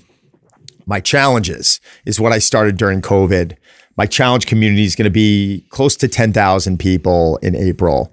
I put a lot of my heart and soul in there because I can coach. So every morning they get access to my a morning Facebook video where I answer all their questions. They get their workout, they get their nutrition. And is that live with you or pre-recorded? It's pre-recorded, but I'm answering their questions daily. So if I have 200 questions come in, I'm answering 200 questions that next morning. Got it. I put this morning, it wasn't 200 questions this morning, thank God. But I was able to get a lot of that done. So that's 2. 3, I sell programs globally like you guys do. 4, I'm partners in about a dozen brands that I help with strategy. And are you an investor too in those? Yeah. So cool. I could be an investor, whether it's sweat equity or my own money. It depends on the deal. Yeah. I also, a lot of public speaking. We have our online courses that my wife, who handles a lot of the back end. Your wife's the one woman we were communicating with? Probably. Awesome. Yeah. So my wife, Mel, is the one who handles a lot of the back end stuff, the computer stuff. We have a team at home like you guys have here. Oh, cool. Kind of doing all that stuff. And we have the barn. So I built the barn 2 years ago, which you guys have to come out to, by the way. Yeah, we got to make it. Next time you guys are in New York, I'll have food, cold plunges set up, sauna set up, 6 session. It'll be awesome. Yeah, I would love to do that. Are they pretty evenly distributed, or is it like 1 or 2 of those is the bulk of the business? Like I'd say the program. I think probably the weakest out of them are probably the subscription. Yep. Mm-hmm. That's why we didn't go subscription, by the way. But it draws money for us. It does well for us. For some reason, people don't like committing to that number. Now I know Playbook does great, and he's got a great formula, and it's brilliant tech. You need a ton of volume. I like you sharing this though, because this is actually a belief for a lot of people. A lot of trainers think that this is the model: is you build up a little bit of a network, and then you transition right into this subscription model because of the Netflixes and all these success stories. But that's Netflix, right? Exactly. And that's what I try and explain to them. It's like you're not Netflix. You're a good trainer and a good coach who's helping out. Engage. Engage. I mean, again, we're getting back to that word. Like, why am I putting a video up every morning? And I'm answering a lot of the same questions. Or, I'll bring on Dr. Gabrielle Lyon once a month, or Dr. Dwayne Jackson, or I'll bring on a sex therapist or a breathing coach, or someone to talk about mattress quality. Like, I'm just finding, so I do that. I try and engage. I try and add value. I'm hosting my 3rd annual Don Con. I did not think of the name. Comic-Con, get it? It's just a natural fit. It's a natural fit. We rented an island off of Puerto Vallarta last year. We had 70 people from over 15 countries show up. And this year, fitness retreat. We'll have 150 people from over 25 countries in 2 weeks this summer, already committed. So I imagine that's great. Seems to be a fun thing for you more than it is probably a major revenue maker. It does well. Oh, does it? Okay. Surprisingly, for 2 weeks, it's like it does well, but it's fun to get everyone in there. And what I found out is that, people come from all over the world, and they may not have the greatest life at home, or they may not have the most ideal situation at work. You get everyone in a room together. Everyone's got the same problems. Everyone's laughing, crying, doing their things. And we train together. It's all body weight stuff for 2 weeks. I'll be taking a boat to Puerto Vallarta to try and get a couple lifting sessions in, maybe because I'll just be chawing on my fingernails. But, that to me was something that sprung up. I gotta pat my wife on the back for that, because we committed to Costa Rica 3 years ago. 35 people. I'm like, 35 people are not going to come to this rented place. We sold out in 2 hours. Shocked, blown away. So we went to Costa Rica. It was great. The following year, she's like, well, we got the opportunity to do 70 now, but we got to rent this island with 6 figures to reserve it. And I'm sitting there. I'm like, holy shit. I'm like, fuck it. Let's just do it. But again, like, risk or stupidity. It's that'd be fun to do together. I'd be totally game. Tell us a little bit about the barn. How does that work, and how does that bring in revenue, and what's that look like? So that's where I shoot all my content. So I don't train any people out of there. Once in a while, I'll have like a big name come in, and we'll do kind of an overhaul on them. But it's 2,000 square foot, multi-floor. I don't know if you have any pictures up there. Oh, some guys are standing in front of it. I got to get good pictures from inside. Oh, that's it with the snow up there. Okay. But I literally built this house in my backyard. I love Life Fitness and Hammer Strength came in. I mean, we got dumbbells up to 150s. We got kettlebells up to 48 kilos. We have a full cardio, curved treadmills, motor treadmills, step mill, everything. Downstairs, full line of hammer strength, power rack, leg press, hack squats coming in, extension curl, shoulder press, everything. I mean, dude, we have preacher benches down there. It doesn't matter. I've got, oh wait, this is it. That's the going through right there. Tour. I mean, this thing is sick. I've actually seen this already. Jim Cribbs. So tell me how much total invested in this thing? Because I would love to. Or did they give you all the equipment to get featured? Yeah, see, there's the wink. That's what I thought. So, so we, see, I just kind of jumped off. I'm like, oh yeah. So no, Life Fitness has been a great partner. We actually have a couch there right now. It's changed a bit. It looks a little bare, but, so yeah, so I think to build out the structure, I think it cost me like $500,000. Okay, and then I got about 300 grand in equipment, probably a little bit more. So I would have figured about $1 million. What I would have guessed. Like and the idea is for media. Yeah, it's for media and for me, and for me, like honestly, what we love it for is like if you three were to come in. Like it's red carpet, man. Like I have a huge ego with this stuff, like catered breakfast. You guys are coming in training. What music do you want to listen to? Cold plunges, sauna. Now. 3-4 hours. No, my honestly, soul right now. I'll send a car for you guys. I don't even care. But it's one of those things where I like people that I love being around, having great experiences and just establishing. This is, by the way, this is like, so every trainer, fitness person's dream is to get successful enough they can afford to own their own gym. To drop $1 million now, like, on your I'm looking at the gym. medicine ball. See how they're out of line? That pisses me off. That curved treadmill's gone. Hammer Strength has a step mill in there now. There's so much more equipment in there. So did you design this yourself or did you have someone design it for you? My wife did the reclaimed wood and she did the beams. Beautiful. It's beautiful. The equipment, Lisa Wild at Life Fitness and Hammer, that curved treadmill's gone now. There's a step mill. And yeah, man, it's we've got that new HD air bike. That air bike's gone now from Schwinn. Hammer Strength got me a whole bunch of these. They've been a great partner. How did your personal relationship with fitness develop, just for yourself? Wow. You get me teary-eyed right now. I think we have a lot of similar things in here. Yeah, I think that's why I'm asking. It started with some heavy insecurities. I had a terrible stutter problem. I had a terrible hearing problem in like the second grade. Even now, like you'll hear like the stutter go on me a little bit. I embrace it. I actually love it. But I think second grade, I remember coming home and I was having a tough time. They put us into special ed class with like 5 of us. What were they thinking? Like they put 5 kids into a class every day at lunch. They have the same 5 kids rolling out while all the classes are coming out at the same time. You can imagine what we had to go through. So my father was a big baseball player, in high school and growing up. Started having catch at me and I became in love with baseball. It was just my thing. And it was our way to connect because he was in the catering business working 40-hour weekends, weddings, bar mitzvahs. I was working in kosher kitchens at 10, 11 years old. Like I just understood that whole entertainment. But I also understood that my father wasn't around for games on weekends. So then I started playing a lot of ball with my dad, got into a little league team and then started going to the school. We started having pickup games. And I remember coming home and being like, Mom, like better than everyone. Like it's like, I'm good at something. And she's like, Donnie, you're going to be good at a lot of things. And I think that's when the drive to become, so that was what allowed me confidence. So that I felt like I didn't have it in school at the time. I felt like if there was a disability or not, I have no idea, but my hearing problem, my stutter, all these things that were, working against me, I started using baseball as my, thing. So I went off to play college baseball. I played Division I baseball. I had a great 4 years. I was a 2-year captain at my university. I loved it. But when I was at school, I was training. It became like the major. I was majoring in business, but I remember one time we had a game in Albany where we had like a 4-hour ride. And I remember going through a full squat session before the game, getting out of the van and like literally like dragging my feet to home plate. I'm like hitting third. My coach is looking at me like shaking his head. I was the only guy that didn't have to work out with the team because he just knew I was nuts. So when I had a bunch of tryouts afterwards, Mets, Mariners, I got picked up to play over at some team in Italy and I already had my job in the city. And I was like, at that time, I didn't want to go. So I didn't go. My love turned into fitness. It was the only thing in my life I felt like I had complete control over. I don't care how much I hit or how good of a player I was. I saw Griffey strike out 3 or 4 times in a game. I just felt like you couldn't get that return off of anything that I could do with my fitness. So I felt like, well, the better I ate, the better I slept, the smarter I trained, the outcome became better. Wow, like this is special. This is kind of cool. And then I was like, well, how do I do this for work? I didn't know about trainers in '99 when I graduated. I'm thinking about becoming like an FBI agent or a cop because I'm thinking, well, they have to train. My mom looks at me and she's like, well, they have these trainers. And I'm like, they do, but they don't make money. She's like, don't worry about the money. I told you this when you were younger. You'll be good at anything that you do.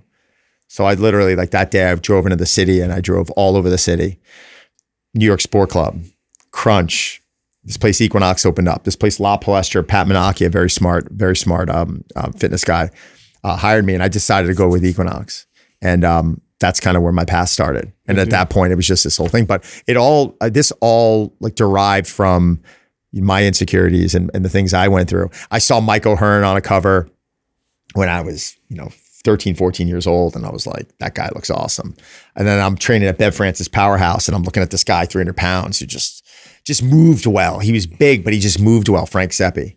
Mike and Frank, I'm like good friends with. I train with them both now. So it's funny to see some of your longtime idols turn into friends. I was just on Mike's podcast. I grew up reading about him. He's a lunatic. And the bodybuilding magazines. And then I'm sitting in front of him. He's interviewing me. I'm like, this is weird, man. I told him, this is cool. I used to read your articles and shit and try to train like you. It's really weird, Mike's a lunatic, but Mike's also a freak. I mean, look at the guy. Oh, it doesn't makes no sense whatsoever. Yeah. Especially when you hear what he did when he was like 16, 17, his lifts. Like, okay, this guy he's a mutant. Doesn't make he came out, worked out with me at Drive one day, and he was like, I'm off this week. I'm like, you're off. Like, what the fuck is, like, I'm taking him. Like, when we're all taking time off, I was like, you commit to it and you're in. Yeah. Like, what do you mean you're off? He's like, all right, man, maybe I'll do arms with you. I'm like, all right, cool, let's do arms. He unracked 315 on a close grip, reverse grip. And started running sets of like 15. This is his off day arms. I got 225 on it. I'm like dying, and he's sitting there with 315 for sets of 15. Yeah, he's gonna come up. He's gonna try and come up here sometime in April. He's like, we'll get a workout. I'm like, no, bro. My ego can't handle it. He's evolving a lot now. He's not. His stuff's.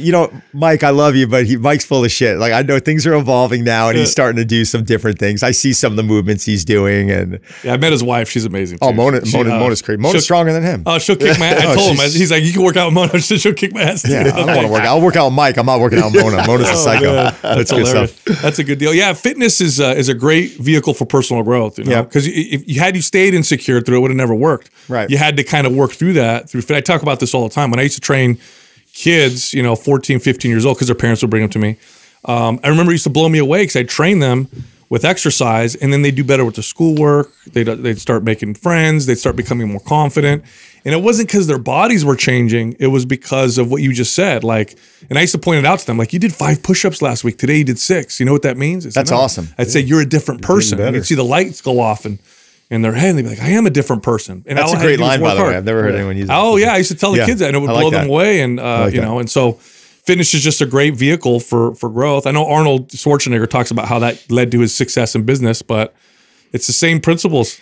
It's exactly the same business. It's ironic sometimes when you look at someone who's so successful in business and how they got there, and they can't do it in, it's the same. In health. Yeah. Exactly. It's like, well, did you just, I'm sure Mike Bloomberg didn't wake up one day and was like, oh, I'm going to start a business. I'm going to start Bloomberg. And you know what? We'll just see what we have today. Like, he had a plan. Yeah. He surrounded himself with a team.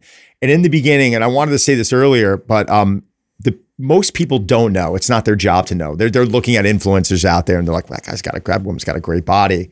It's not their job to know, right? And I think that's why a lot of people are misled. And that's why it's important for me to see guys like you doing what you're doing. I don't mean to sound like an old man here, but like, you guys are leading by, but you are, because there is a lot of crap out there. So I think now in the industry, when I talk with people like Shallow or Gabrielle, or people who are really good at what they do and they take pride in what they do, when you hear them talk about individuals, it's the same thing. Like, greatest people, Mind Pump guys, Don, they're the best. Like, you got to hook up with them. And it's because we want to now see that message be portrayed more, because we want that example to overflow. I mean, I think all of us, old guys, we're slow to the party, but I think we're starting to arrive. Like, I think the young generation adopted the social media platforms first and early, and there was a lot of early success if you got in early for the way you look.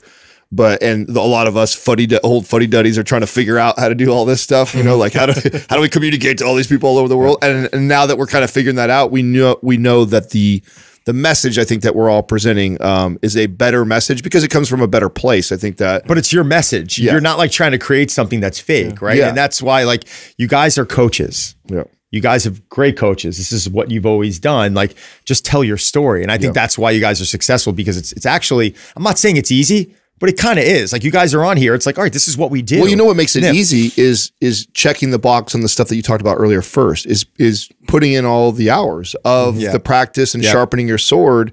Because a lot of the success of the show is sharing all the shit we did wrong, you know, is opening up and being vulnerable and being like, I thought this was a good idea. I thought this was a way to train someone. And we share all that, and together we learn. And I think that none of that happens with 3 months of figuring out how to hack an algorithm or posting awesome. It's like, you got to go put those hours in. You got to go work. You got to go fall on your face before you get that. It's fun to sit around people that want to see you win, right? Like, I've had plenty of questions about things in the industry where I'm like, well, digital. Dennis Heenan, Kelsey's, I don't know if you guys have heard of the Daily Kelsey. She'd be a great guest for you. She's dealt with some eating disorders, and she's built an incredible online business. But her husband Dennis is like a marketing. He's a genius. He basically was the one who taught my wife everything she's doing now. And now we're trying to add as much value to their life as possible, because they've done this. We're hosting a course together this Saturday with Luca Hostiver, and we're going in and we're going to have fun. Are we making a lot of money? I don't even know what we're making off of it. I don't care. Like, we're going in there to educate. We got 20 coaches coming in. We're going to try and give them all the nuts and bolts, things that we wish we were taught 15, 20 years ago. I wish I had a podcast like this to listen to 15, 20 years ago. You want to know what I was listening to? I was listening to Paul Check talk about organic farming. I was listening to Poliquin.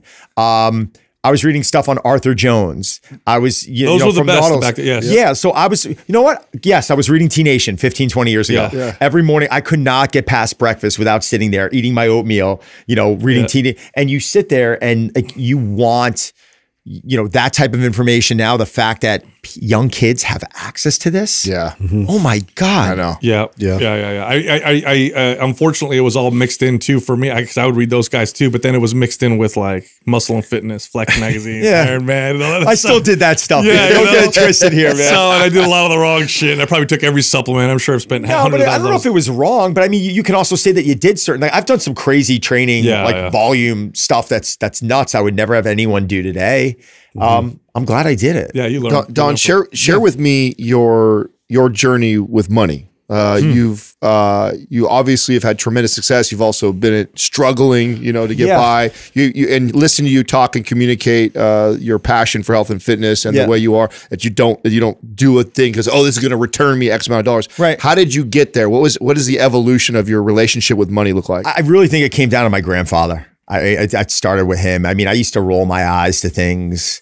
When I was 12 years old, he'd be talking to me about, in the restaurant business, he was an Italian who lived in the attic of the catering hall that he started because his mother sold the house for them to have $5,000 to start this restaurant with him and his brothers. And, that whole story, they're all living in an attic together. And, they all, even to the day he died, my grandfather was the fastest eater I ever. Grandpa, slow down, chew your food. Holy shit, that's why my grandfather just passed away. Same thing. He would even say that? Three bites, and he would eat a whole bowl, really piping hot pasta. I couldn't understand. I thought his mouth was made out of asbestos. What was his reason? Share what he tells us. I'm going to give you his reason. Well, this would be weird if it's the same. I don't know if it's the same, but my grandfather, the reason why he ate like that, he grew up very poor. So he grew up poor in Sicily. And whoever finished first got seconds? He had to eat it fast because if he didn't get no food. Dude, I can hug you right now. Wow. That's the same thing, huh? Same story. Wow. Same exact story. So he'd be sitting there like the beast from Beauty and the Beast, like, Grandpa, slow down. He's like, it's my whole life, man. He's like, he goes, I had two brothers. We were all around the same age. We only had food. Whoever finished first can get seconds. That was it. Yeah. No, my grandfather, and he could not. He did not know how to eat slow after that. So keep going. So he's obviously made a huge influence. He would tell me all this stuff, and I would look. Did you think he was making shit up half the time? No, but it's like you're a young kid. Like, Don, who's the wealthiest man in the world? I go, who? He goes, the man who finds peace of mind. Yeah. And I'm sitting there like, okay, no. Is that on a poster somewhere? Then when I'm like bleeding money back in 2008, I'm thinking, God, please, I just want peace of mind. Just give me some peace of mind. Peace of mind means financial success, health, my gym's good, please, peace of mind. I think he instilled these things in me that did not click till later on. If you were to drop $1 billion on my lap right now, I probably wouldn't go buy a Ferrari. I wouldn't be it's not my thing. Like, I have a boat. It's arriving in a month. I'm psyched. I have little things like that. I've got a beautiful home that we're renovating. I got my barn. When we travel well. That's it. I'm good. Do you remember moments though when the old wisdom started to click for you? Because I have, you could have told me anything that was full of wisdom around money when I was 16, 17. But because I came from very little, I had to go figure it out for myself. Right. So did you have a similar thing where like you were driven that way? When things went to shit. Yeah. I'm not going to lie. Yeah. Most people are in church when things go to shit. Yeah. You know, it's the truth. Like I try and go to mass every Sunday. It's something that my mom instilled in me early on. I usher at my church, other story. I don't want a pat on the back for it. I'm not a goody two shoes, but it makes me feel good. Yeah. But man, when things were tough, I was going every day. Yeah. Swear to God, man. I was walking in every day. I was sitting in front of Mary and praying. Yeah. Like, please get me through this. Yeah. Every day coming home from the train because I drove by the church. Wow. It was scared. I was scared shitless. Yeah. I was going to bed at night, scared shitless. My heart racing. And so it took that scares you shitless. Then you come up again. And on the come up, are you telling yourself, okay, when I'm coming up this time, I'm going to invest differently or I'm going to save differently? Are you thinking like that? Or maybe I'm going to take less huge risks? Like what's going through your head? No, what's going through my head now is I'm like, I'm going to be all right. Yeah. Oh, I see. I can handle. I can survive. I'll survive anyway. I'm going to say. I'm not saying, oh, I'm going to put away this or about college. No, I'm going to be all right, man. Yeah. Because at the end of the day, we're all every one of us in here, 50 years, man. Yeah. Sorry, I don't mean to get depressing. Yeah. But like, we're not getting. Steve Jobs didn't get married with his buried with his bank account on his tombstone. Right. It's like when it's over, it's over. Like, let's go for it. Yeah. That's my thing. Like, I am going to take risk. But I'm going to also minimize the risk as much as possible. Like if I believe in something and I'm like, okay, this is not putting my family in harm's way. I got a call to go heli skiing recently. I was like, all right, no, I'm going to Austria in a week. That's fine. Yeah. Be snowboarding in Austria for a week with a buddy of mine. But there's certain things I just don't need to be doing right now. So Don, you're also a father. Yeah. How do you teach these? Because your kids are growing up, successful dad, privileged in that sense or whatever. How are you instilling some of these things in your kids? They still think their dad's a trainer. Okay. So when people ask them what their father does, they're like, oh, he's a personal trainer. They think their dad. He's broke. Hold on, they haven't had anybody to show up yet. Hey, this is your dad on the internet. No. I mean, not yet. They get it. I mean, they get it. But they also understand this blue collar type mentality that I have. They understand that I'm on calls at a certain time. But you know what, man? Like I just took my son to the University of Louisville. He's a baseball fanatic. We had a weekend together. My daughter, we're prom dress shopping the other day. Where my family is it's my number one. That's it. But they also understand that their dad's not sitting, no offense, behind a desk at a bank, wearing a suit every day. They know that I'm in the service business. My son the other day came in to do a session with me and Blake Lively. He sees me running around, grabbing weights, doing the things that trainers do. Yeah. And I'm glad. I'm really happy about that. And I try and teach them the value of the dollar.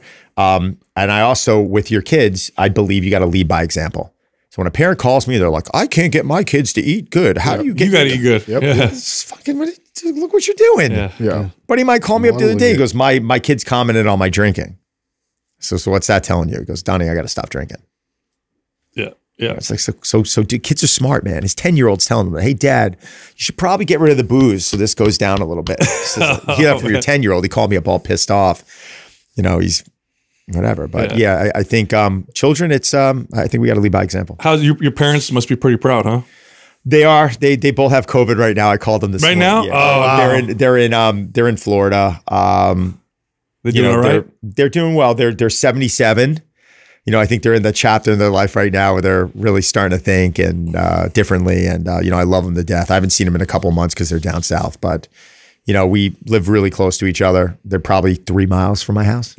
So I get to see them a lot. I try and stop in as much as possible. And, I think I could look at my life so far and say I've been a pretty big son. I probably scared the shit out of them a lot, but, they are proud. Yeah. That's good, awesome. Man. Great story. I'm glad we had you on the show, Don. Well, listen, man, This is great. I mean, I flew in a day early to see you guys. Obviously, I think pretty highly of the three of you. So keep doing what you're doing. Keep leading by example. And when you guys are in New York, man, please come be my guest. 100%. Yeah, we're coming now. The whole gym talk, you spoke to my soul. So we're coming by. We're on. Thanks, Don. I got you. Thanks, guys. Thank you. Today, we're going to teach you everything you need to know to build a strong, well-developed chest. When I think of weak points and areas that I struggled with developing for a really long time, chest was up there with the Yeah, it was for me. It was for me for sure. I got more caught up in the weight I could lift versus how I was developing my body. I think it's one of the most challenging muscles to develop for most people because the form and technique.